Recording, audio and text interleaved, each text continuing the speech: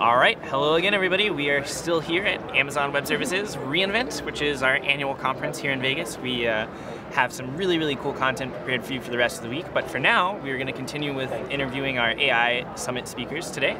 I am Randall Hunt, and I'm here with the amazing Nikki Klein. Hi, everyone. I'm Nikki. And we have the pleasure now of speaking with Dr. Ron Fedkow. So, talk about movies. Yeah, can you tell us a little bit about your research and what you're doing and what brought you here to reInvent today? Sure. So currently in making movies, we've gotten pretty good at procedural methods in order to generate smoke, water, fire, explosions, destruction, that sort of thing. But we're really bad at some effects in movies. For example, we're not very good at faces. There's an uncanny valley where faces look a little odd in movies still. And we're not that good with cloth. And so the big change these days is instead of using algorithms like F equals MA or the Navier-Stokes equations, we're working more with data-driven methods to try to get that extra jump. And so the idea is, can you go out and record with cameras what someone's doing with their face and learn from that how to drive the faces in films, especially faces you don't have like Thanos or the Hulk or something like this. So to rephrase that, instead of using a equation that defines how the motion should happen, what you're working on is machine learning applied to one image mapped to the image that we see in the film. Yeah, the machine, you want to collect data and use the data to bridge the gap. We still use F equals MA, we still build muscle models and all that stuff, but that's not enough because we don't know how that stuff works. And so the idea is to use data to bridge the gap. You can think of all of the procedural stuff now as a strong prior for the machine learning. And then data gets us the rest of the way there. And what kind of movies have you guys worked on? Oh, well, I work with Industrial Light and Magic as a consultant. And so we work on all the big films there. And all the Star Wars movies, all the Harry Potter movies, all the Avengers. I should have brought my other jacket. I actually have a VFX Crew 2008 Iron Man jacket from the very first Marvel Universe film that I worked on. That's really cool. Can you explain how it works, like with the face? Like, so if I was playing the Hulk, how you actually map to the Hulk's face? Yeah, so if Ruffalo was playing the Hulk, you'd put the motion capture dots on the face that we always see, and then you would build a 3D model of Ruffalo and of the Hulk, and you put dots on that face. It's like a three-dimensional puppet in CG. And the idea would be, if you're filming Ruffalo and he smiles a certain way, you want to figure out how to press a bunch of buttons on the CG face to make that one smile the same way. Once you figure out how to do that on your CG Ruffalo, then you can map that to your CG Hulk, and the Hulk can do the smile. Problem is that doesn't work as well as it's sort of advertised. When you see the stuff on TV, they don't explain all the time that animators put in by hand, tweaking things to make it look good.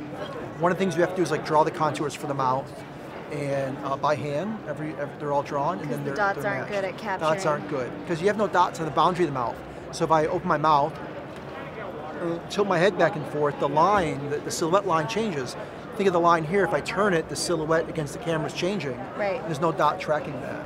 And so when you want to track those subtle features, it's done by hand. What we're trying to do is take the standard machine learning type software for face detection, which draws a bunch of lines and key points on a face. And can do many faces. It's trained on all kinds of faces. If we can make that more consistent, then we can use that to feed the algorithm instead of having an animator do it.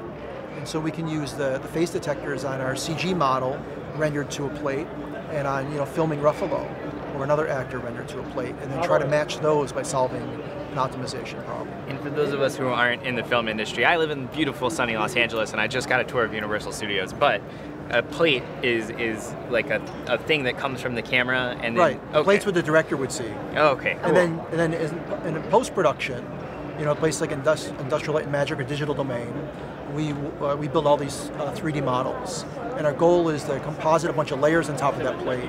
We want to remove Ruffalo and put the Hulk in, that sort of thing. That's pretty cool. I especially like the Star Wars stuff. Do you guys do the ship animations as well?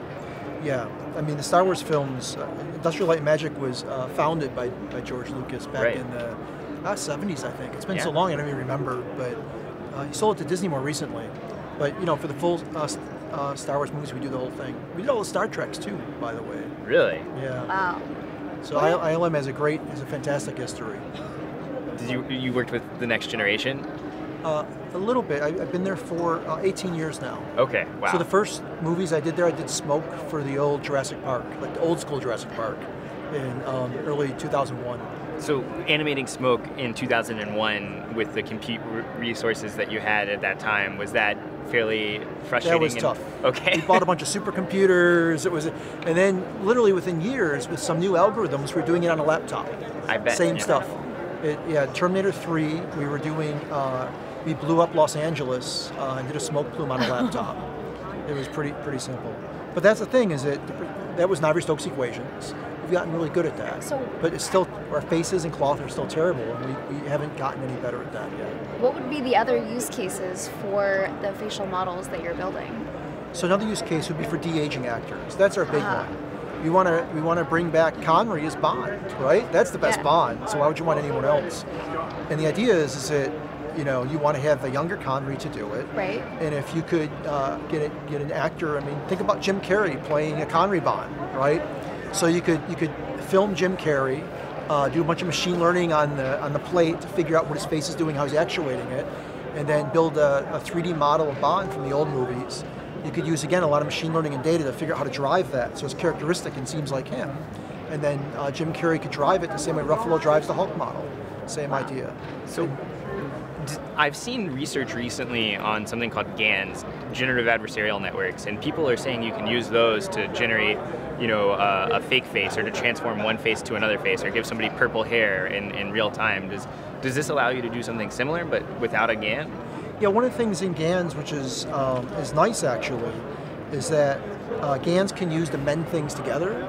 So if you want to do the face, it's hard. All these convolutional neural networks need to be downsized, the images. Right. But we need high res for movies. Oh, of course. And so we want to do little patches in very, very high res and then seam them back together. And a GAN is fantastic for that. Right. We do it with cloth panels, we'll break the cloth up into pieces and then feed the pieces into the networks and learn each piece, but then it leaves discontinuities and bumps in between the seam together, and the GANs work for that. And the GAN can look at the whole mesh and say, hey, we're going to make this a real cloth. In fact, I just found out Ian Goodfellow took my class at Stanford back before I went into his PhD. He was an undergrad or master's student there, and he took my my continuous math class before he made the GANs. Wow. Yeah, he had written this book, and I was reading the book that he wrote. He's first author on his machine learning book. And I'd emailed him with some corrections for the book, just typos and stuff. And then he wrote back, "Yo, you don't remember me from your class?" That's pretty impressive. Yeah, so I'm a big fan of GANs because I actually, taught him. That's really, really cool. Okay, awesome. We are going to go on to some other content here at reInvent, but we can't wait to see everybody. If you see us wandering around, feel free to grab us, check out all the awesome talks. Your talk is going to be recorded in one of them, and I can't wait to learn more. Thank you so much for coming on the stream with us. It was really interesting hearing what you do. Thanks. So check it out on Stanford. All right, thanks. Bye. Bye.